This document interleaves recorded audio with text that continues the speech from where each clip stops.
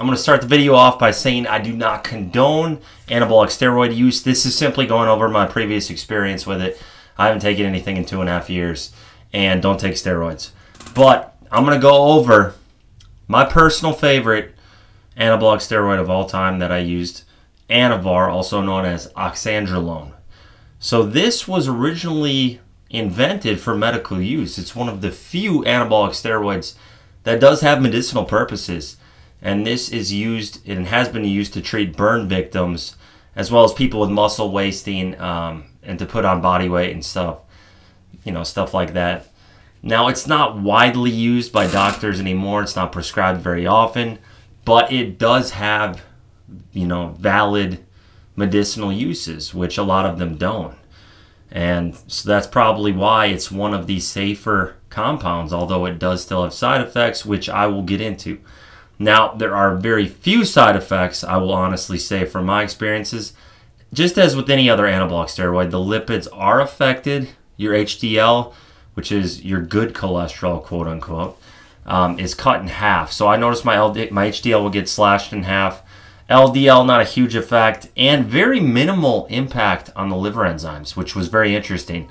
So there has been some debate, and it's been said that Anavar passes through the kidneys as opposed to the liver, like traditional orals, and that might be why there's very little liver toxicity with it. It can still have some liver toxicity from what I've seen, but on my panels, my liver enzymes were in the mid-30s, even on this. So that's not very elevated compared to other orals like Anadrol, Superdrol, Halotestin, which are going to elevate your liver enzymes of AST and ALT into the hundreds even a lot of times. So really didn't touch my liver enzymes much at all, just a bit of an effect on HDL. And I didn't notice any physical negative side effects. No acne. I felt completely normal, just like I do on testosterone. No mental side effects as far as that goes. I just felt normal. Nothing bad. So that was pretty cool. Now, I didn't discover this until later on in my lifting career. The first, I think it was the last 3 years that I was on PEDs is when I started taking this, because I always thought of it as a chick steroid. That's kind of the cliche that gets passed around in powerlifting circles, where why would you use Anavar when you could use Anadrol, Superdrol, Halotestin, Dianabol, all those other things that are supposedly stronger. But when I finally gave it a shot, I was blown away by the strength gains. I would put it as my second favorite anabolic steroid from a strength standpoint. So as far as the best strength gains I got, I would put it number 2 behind trenbolone acetate. I put it as my favorite anabolic steroid that I ever used, but from a strength standpoint, I would only put it behind trenbolone acetate as far as the strength gains. Maybe you could maybe make the argument Superdrol was stronger. I have a guy right now on Superdrol, and he was just on Anavar, and he's seeing a little better progress on Superdrol. So you could maybe give the edge to Superdrol, but it's right up there in terms of potency. Freakish strength gains for me. I never got to combine it with trenbolone because at that point I'd made the life and business decision to give up trenbolone, period. But I always wonder what it would be like stacking trenbolone with Anavar. It probably would have been insane strength gains because it was already insane on just Anavar. I would obviously have a test base. You need a testosterone base at all times, or you're really not going to get anything out of these. Just running these compounds by themselves is ridiculous. The test base, even if it's low, needs to be there at like 100, 125 mgs.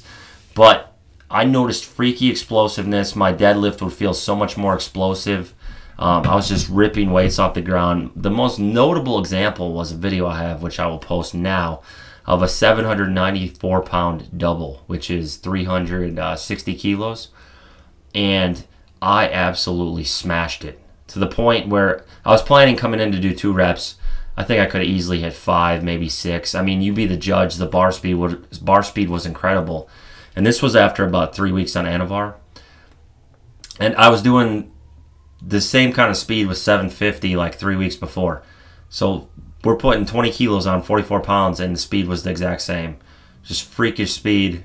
Could have hit 5 to 6 reps, I have no doubt. I kind of wish I'd pushed it in hindsight on that one, but I was being smart. And I've noticed with Anavar and a lot of orals, they don't really kick in for 2 weeks. So as far as, that's not entirely true. They're obviously doing things before 2 weeks is up. But at the 14-day mark is when I start to really notice the strength gains on all orals, whether it's Dianabol, Anavar, any of them.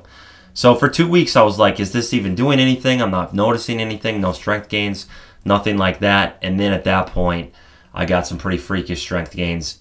And it just, the thing about it was with the lack of liver toxicity, I would run it for longer periods of time, upwards of 10 to 12 weeks for my entire meat prep. And I saw ridiculous gains off it. And I know I keep using these superlatives, but it just was like that. I would do test, NPP, and Anavar, and it was really good gains. It was still not on the level of just test and tren alone as far as the strength gains, but they were pretty good. I mean, I had 900 pounds to my knees in a meet on testosterone, NPP, Anavar, and then at the end I swapped out Anavar for Halo. But it was the bulk of my meat prep was on Anavar, and it was really, really good strength gains. Now, what's interesting about Anavar is if we go off testosterone as the 1-to-1 example for every other anabolic steroid. So testosterone would have 100 anabolic rating and a 100 androgenic rating. And we base every other steroid off that, whereas trenbolone, they say, is 500, 500. So trenbolone has a 500 anabolic rating, 500 androgenic rating compared to test being 100, 100. Anavar is around 325 anabolic rating. I've seen even arguments made where people say it's 500. So that's almost the level of anabolic rating of tren. But it's not androgenic at all. So that's why it's a chick steroid, because there are not the androgenic masculinizing effects that we see on like a tren or a halo tested or an anadrol.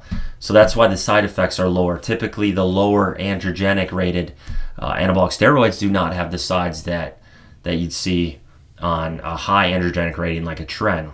So 325 is pretty high, which makes sense. And when I saw that, that's what really started to intrigue me as far as the possible benefits of running it, and that's when I started doing it. Now, increases nitrogen retention, which essentially means the food you eat, the protein you eat is going to be better utilized. You're going to get more muscle mass out of it. It decreases SHBG, so decreases sex hormone binding globulin, which if you decrease that, you free up free testosterone. You have more circulating testosterone in your blood. You can get stronger. So SHBG you want to have in that 15 to 20 range typically. You don't want to bottom it out, as like with any other hormone. There has to be a balance. You don't want something too high, but you don't want it too low. Same with estradiol. So 15 would probably be the sweet spot for SHBG, and this decreases that in itself. Promotes lipolysis, which is fat loss. It's the body's ability to burn fat stores for energy. So that's pretty ridiculous. So this also can help you lean out and burn your body's fat for fuel while taking it, which is insane. That's just another benefit. I never was like cutting on it because I was just eating whatever I wanted to reap the strength benefits, and I wasn't super strict with the diet. But obviously that would be a pretty potent tool if you were trying to lean out or cut down. If you were watching your calories and eating clean, you could see some major benefits and get your body fat lower. And I've seen this with people where they really think, you know, say it seems to help their body fat. Now, the tricky thing with Anavar is it is often faked and it is often quite expensive. So my source at the time, who got taken down by the feds, he was a phenomenal source, very high-end operation, which is why he was targeted. He was dealing large quantities, but that's another story. Very professional, and it was legit Anavar, and it was the third most expensive steroid he sold. Outside of Halotestin was the most expensive, and then Primobolan. So Anavar was, honestly, it was like half the price of Halo, but it was still expensive compared to all the other ones. And the thing with Anavar, if you do not have a reputable source, it is often not what it says it is. It is often something else. It is often Winstrol, which is going to dry out your joints and lead to, you know, problems as a power lifter, someone trying to lift heavy weight. I would not recommend Winstrol. I never ran Winstrol. I know it has great strength properties, but it dries out the joints. So you might be getting Winstrol instead of Anavar. That's always a danger with it, which would lead to muscle tears and such. You might be getting something else. You just don't know. So Anavar is often underdosed, fake, that sort of thing, which is why you got to be careful, because it's not something that you're easily going to attain a lot of times. And you'll often see these like knockoff, garbage, pro-hormone, crappy, whatever, supplements called Anavar, but they're not really Anavar. So if you're like buying it off Amazon or some random website, it's probably not really Anavar. So you just really have to be careful as far as what you're taking when you take this stuff, because there is that danger. That was another thing that turned me off from trying it for so many years. I was like, how am I going to know I'm getting real stuff? Because at that point in time, I was just getting referrals from people who were getting gear from someone presumably making it in their basement off bulk shipments of powder from China. So I didn't really trust the process. Whereas at the end of my time taking stuff, I had a very reputable source and I knew it was legit. So legit Anavar will knock your socks off, quite frankly.